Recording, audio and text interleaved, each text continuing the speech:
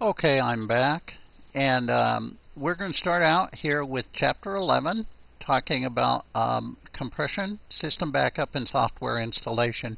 Most of the night, I'm going to talk about system backup.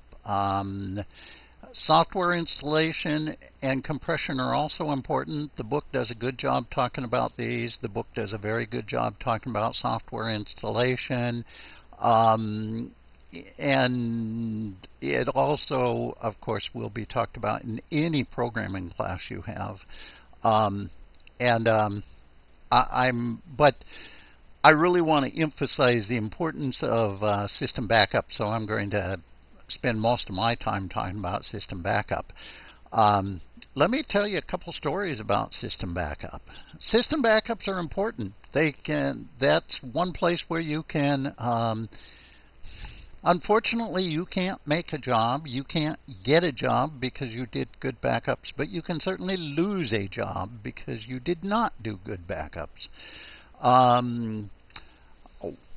And there's a lot of things that can go wrong, and backups seem like they're really simple, no problem, until things go wrong and you find out that you don't have them. There's a lot of reasons you don't have them. They're boring to do. No one's ever going to know the difference until you need them. Until you need them. Yeah, well, there's two good reasons why sometimes backups just don't get done and don't get done right. Let me tell you one of the saddest stories I can recall. I was called into an organization that had a disaster, and they had a backup system. This was actually a local company in the Portland area. They had a disaster. And I was called in. They had a Linux machine, or a couple Linux machines. They had some Windows servers. The Linux server was backing up the Windows servers, as I recall. They had data tapes all around the room. There was, stacks and stacks of data tapes surrounding their entire office, like 2 or 3 levels of data tapes, and they were labeled one for every day, or 2 or 3 per day. And anyway, they had a database that had things like their accounts receivable and their customer list on it. And they had lost a hard drive. They were doing a recovery on, I believe, the Windows machine, and they didn't seem to have that. Didn't seem to have. When they did the recovery, they didn't have that. The database was kept in this big, huge database file, so it was one big, giant file. It didn't seem to be there, so they got, So I got another tape off the wall and said, well, we'll go a day back. No, it's not there. Well, I got another tape. I'll go a day back. It's not there. I started tearing tapes off the wall, going back, trying to find this data. It just wasn't there. It wasn't any place. Finally, I asked to see their backup procedure, and somebody had written a script for them that did the backups. It wasn't written the way I would have written it, and I intuitively didn't feel really good about it, but I examined it and examined it and examined it, and I didn't see any errors. I didn't see what the problem would be. It appeared as though the database probably wasn't being closed when the backup was being made, and since the file was open, it wasn't being backed up. For some reason, it looked like it should be, because the file allowed multiple accesses at one time by multiple users. Also, they actually did close down their database at certain hours of the day when the backup should have been being made. I didn't see a major timing error between the two computer systems, so that, you know, when the one guy said close down at midnight, the other guy said back up, but the other guy might say back up at midnight, but he was actually at 4 a.m. I didn't see that sort of problem. The fact is, I never found the problem, and I never found the data. And, you know, I really felt bad for these people. I felt just terrible. Because they'd spent thousands and thousands of dollars. They had done everything, well, almost everything right, and they did not have their backup, and I don't know how it all ended in the end. I got paid, but it was, you know, it was sort of like telling a patient that you've got terminal cancer. It wasn't fun. It was really a bad experience. I'm telling you this because that's what happens when data tape backups don't work right and they aren't done right. And sometimes you think everything's right and it won't be done right, and it won't be right. Their big mistake is that they didn't play what I always call war games. With any backup system, you really have to play war games where you pretend you lose some data and you have a mock recovery. That's the only way. Well, even then things can go wrong, but that gives you much more assurance that things are going right than if you just do it theoretically and hope you have them when you need them. I've also seen many people with RAID systems where the RAID system failed, one of the hard drives failed, and they didn't really recognize it until the other hard drive failed, and then they wondered why their RAID system didn't protect them. So care must be taken with backups.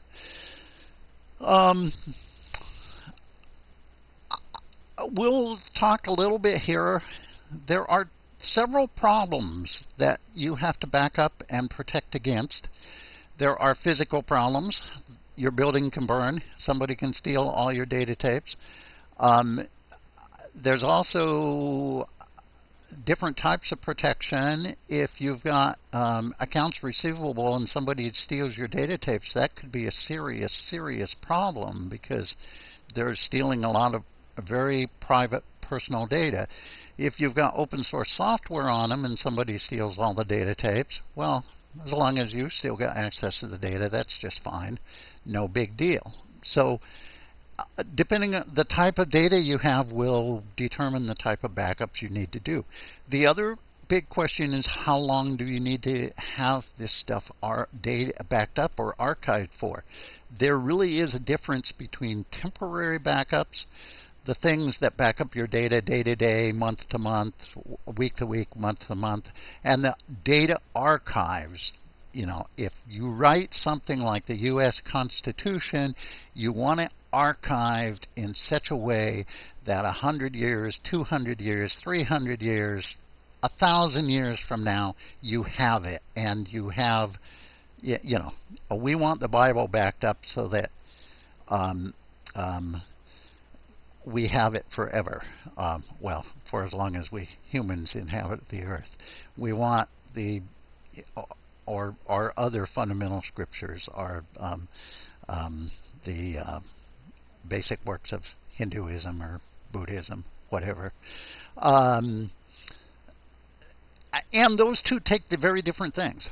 One of the things I worry about with modern technology is our modern technology is better at doing temporary backups than it is at long-term backups. Most of our data, you know, paper, we make our paper with acid. It eats up in 20 years, it's gone. Our magnetic tapes are, the book says they're good for 20 years. My experimentation says 10% of them are bad within 20 years, maybe 20%. Paper tape is good until it gets wet, I guess. Our media is really, we made these CDs, and I read these stories about these CDs, how they were going to be good for 200 years. And 5 years later, I read about something called CD rot, where actually our CDs and DVDs are going bad much, much quicker than we expected, because the little grooves we make, at least in pressed DVDs as opposed to burned ones, are really there for a long time. They're quite stable, quite good, as long as we keep things in a reasonably temperature-controlled environment and whatnot. But it's ending up that the coating, the plastic coating they put on the DVDs, as I understand, is separating from the DVD itself and causing the whole thing, causing light to bounce the way it shouldn't, and causing the whole thing to be much less stable than the article said, by much, much, much less. Maybe we're getting 5% of the life they were promising us, or 10%. Okay. By contrast, stone or clay tablets are pretty good. They don't hold a lot of data, but it is kind of amazing how we have clay tablets probably written 6,000 to 8,000 years ago. I don't know, that we can actually read. Now, it's a little hard to read them in the languages they were written in and stuff, but we've actually been successful with very old clay tablets. I just wonder how successful we're going to be with modern media when we try to read these 3,000 years henceforth. I'm skeptical, but that is a concern. Another concern is off-site storage versus on-site storage. Really, most of us should have off-site storage for any business activity whatsoever. You can go to online storage, but that tends really to be pretty expensive in my mind if you've got much data to store online, and it does work for certain things. Actually, for some things, embed your data in a video and put it on YouTube. They give you a huge amount of storage, or something of that type. There are ways, I do occasionally email myself something. Now, that doesn't protect it from privacy. That makes it open to the world.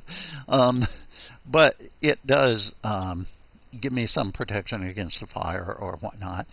I don't think most people need fancy, expensive off-site storage, but I think everybody needs off-site storage of some sort. And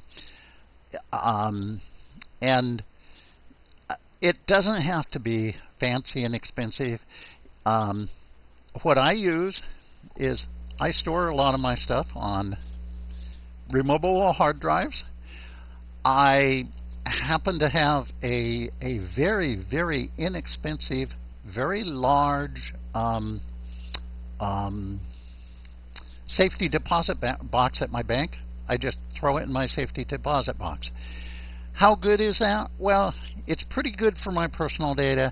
It does have some problems. My bank is not open on weekends, and it's not open 24 hours a day, so there are some limitations, but I have another copy around here someplace. Well, actually, I have this copy. and so I find that works pretty well. Or I've used systems where I just stored things in a building across the street.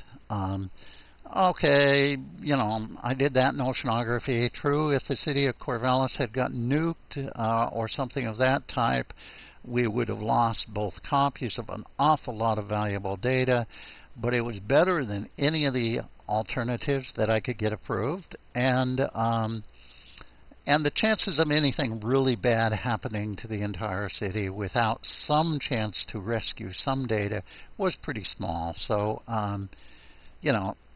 you do what you have to do. You make compromises. And by and large, that was quite okay. That worked quite well. Okay, in the next section, we're going to talk about compression techniques, because We can use compression to reduce the amount of data we have to store on our backups, so compression kind of goes with backups. Bye-bye.